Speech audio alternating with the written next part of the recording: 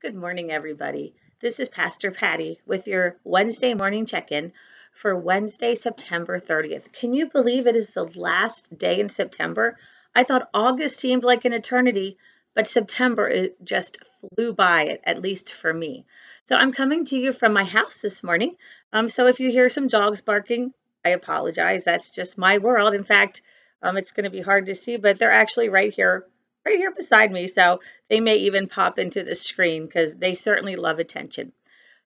As many of you know, we are starting a sermon series this week about who the church is, who we are based upon our mission.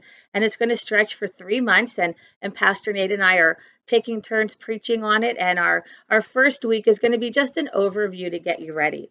And the topic, as I just said, was, who we are as a church. But I think it's important that even before we do that, we just sort of look at who we are individually. And that's what I want to talk about this morning, just for a little bit with you. If somebody said to you, "Who are you?" What would you answer them? Well, I can only speak for myself, but if somebody said, "Who are you, man?" I the list. Sit back, buckle up, my friends. I was Patty Good. I was Bob and Nancy's daughter. I'm Ken's older sister. I'm Bobby's older sister. Then I got married, so I was Mrs. Bream. I guess I am Mrs. Bream. That hasn't changed. But then for a while, I was a youth advisor at a church in Hanover. So I was Miss Patty there. Then we had kids. And as my kids got older and our kids got older and got more active in activities, it ended up being, "Oh, you're Chris's mom," or, "Yeah, you're Nikki's mom." Sort of lost that identity of who we are individually at times, perhaps we feel. And over at school, I could have been known as that mean Mrs. Bream, fourth grade teacher. And at church, I miss Patty. And there's actually a young man one day that came to our Bible school, and I had him in fourth grade. And after the first day, he said, "Oh, I miss Miss Patty." We all have different identities in our life, and we wear those roles as we go through life. But, we're more than that. At daycare now, when I'm there, I get called Pastor Patti, Miss Patty, Mom. That's another identity. I'm a mom, I'm a grandma, I'm an aunt. And all of those identities are things I am so proud of. And I'm so blessed to have them. But, there's something else we need to think about. We need to think about who we are individually by ourselves. Do you consider yourself treasured? Do you consider yourself loved? Do you consider yourself chosen? I know there are many times in my world where I don't, and I think this is the perfect time for me to be doing this devotion with you, because I know yesterday I said I felt like I hit a wall and had to do some self-reflection, and there are times we just sort of lose who we are.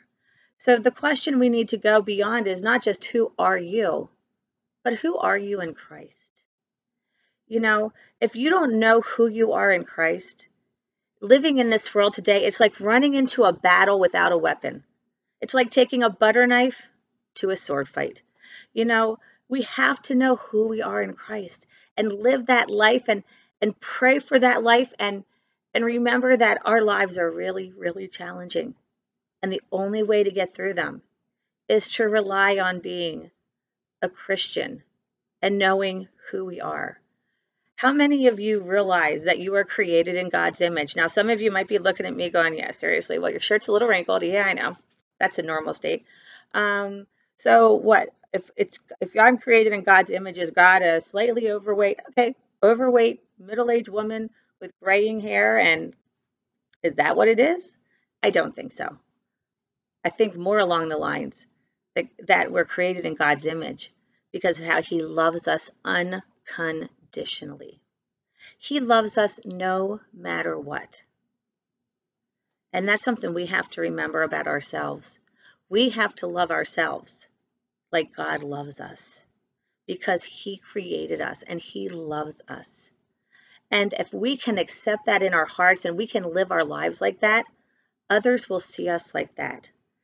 That's what you want people to see. That who you are is unique and special because of God. And because of that love of God, here's what we should be saying. I am worth celebrating. Each of you is worth celebrating for your special gifts and talents, how you reach out and love others. We're all different. We're all unique, and that's something else we can be proud of. God made us in his image in our hearts, but on the outside in our gifts, we're so unique. Not everybody can go into a classroom and teach, and not everybody can work with patients in a doctor's office, and not everybody has that linear mind to work with computer systems and do that. We're all special, and we have to remember that. And more importantly, we are loved. When you feel like you hit your wall, or you feel like you just don't know which way to turn and life is just bearing down on you, remember that God loves you. And so do I.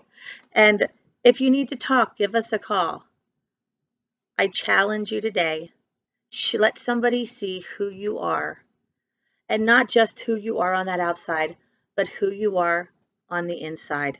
Because God loves you. I hope you have an awesome week and tune in on Sunday to see what we're doing. Take care and God bless everybody.